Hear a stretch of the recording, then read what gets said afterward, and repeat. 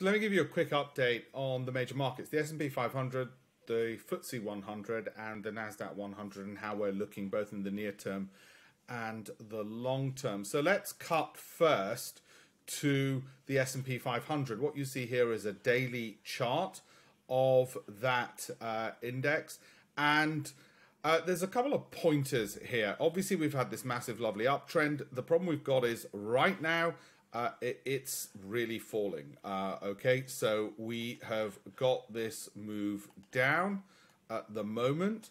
Right now, it's still within the overall uptrend. The MACD, which is a slower lagging indicator, is showing what's called a negative divergence. In other words, it's going down while the markets were rising. That's a negative scenario, but you've seen time and time again, it tends to do that. It hits there, it hits there, falls for a few days, so I'd expect it to conform, then it rises back in a V shape. It's done it time and again, time and again.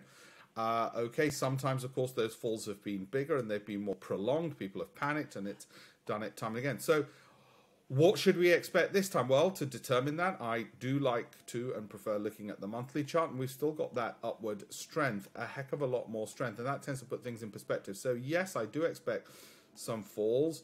We've got some support. If it keeps going lower than that, I would still expect something of a bounce back, because this is still positive until that starts moving. Now, if you look at shorter term indicators like the stochastic, that again oversold, and it hasn't crossed its own signal line, the red dotted line, which would be more of a selling pressure. So at the moment, yes, I do expect a few days of falls is the bottom line. However, I am more confident that on the available evidence will bounce back up. So there'll be some profit taking, but it won't be a prolonged fall. Nasdaq, similar story, daily chart falling, negative divergence. That's falling more strongly on the daily, but and again, you've got a support. Let's look at the monthly. The monthly looks a lot stronger. That hasn't broken below. That's still going upwards. So the monthly still a lot more positive. How about the FTSE 100? Well, that's the daily. Again, that's fallen below support, so it's not been as good. That looks bad. That looks bad.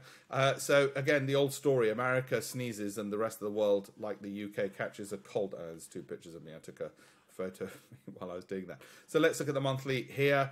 The monthly looks a little bit better, actually, but really I'd be led by the Americans, and I wouldn't be surprised if that goes down. And again, I would still expect a resumption up on the available evidence that we have. So what am I saying? Well, if you're risk averse, you might want to take some profits at a 15% drop in any of your stocks from their peak, and the rest at a 25% stop loss. If you're risk neutral like me or risk loving, you just keep holding through any pain because you've got good resilient stocks.